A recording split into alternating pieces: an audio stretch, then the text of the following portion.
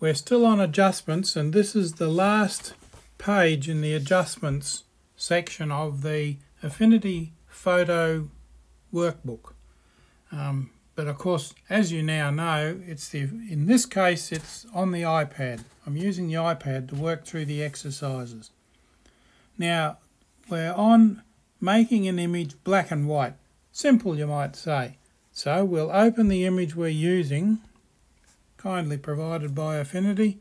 I'll just make that a little bit smaller so it fits in the boundaries. I can go outside, of course. You put that up there and you can move it with that thing on the top. I have no idea what that little option's called. Let's see if it's got a name. Oh, hide UI, hide the user interface button. Okay. Now, it says in the book, from the layer menu, choose a new adjustment layer and go to black and white adjustment. Well, we don't have that on the iPad. You simply have right here, you can see it just there, the square box with the 3 dots in it. That's our adjustment layer. You can see at the top there it says adjustments, and we want black and white. So it's simply touch the black and white and your image is now black and white. However, just like oils just ain't oils, black and white is not just black and white. As with the colour intensities we used before, we can change this slightly. Now in the book I'll use the examples they've got there. They've set the red to 90%.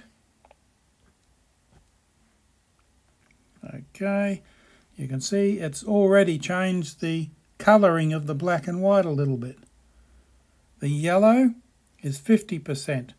Its default is 100, but let's make it 50. It's darkened the trees a bit. The green is 120.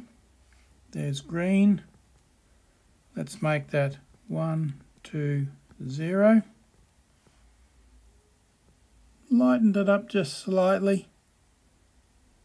The cyan or cyan, C-Y-A-N, is set to 140.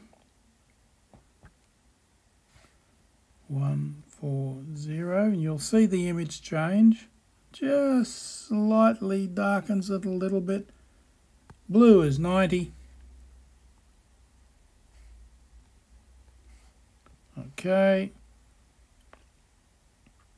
And magenta is 100%. Well, it is that already. Now, you can merge all that because what we've got there is an adjustment layer. On, off, on, and so on. So we don't want to mess with that anymore. And that's all there is to it. Like all other adjustments, a black and white adjustment layer is created in the layer panel. Now that's very simply turning a colour image to a black and white image. You could play with those tones and you could end up with the old sepia coloured image. If you know how to move those colours around, that's exactly what you'll get. And that's it for this little exercise. Too easy.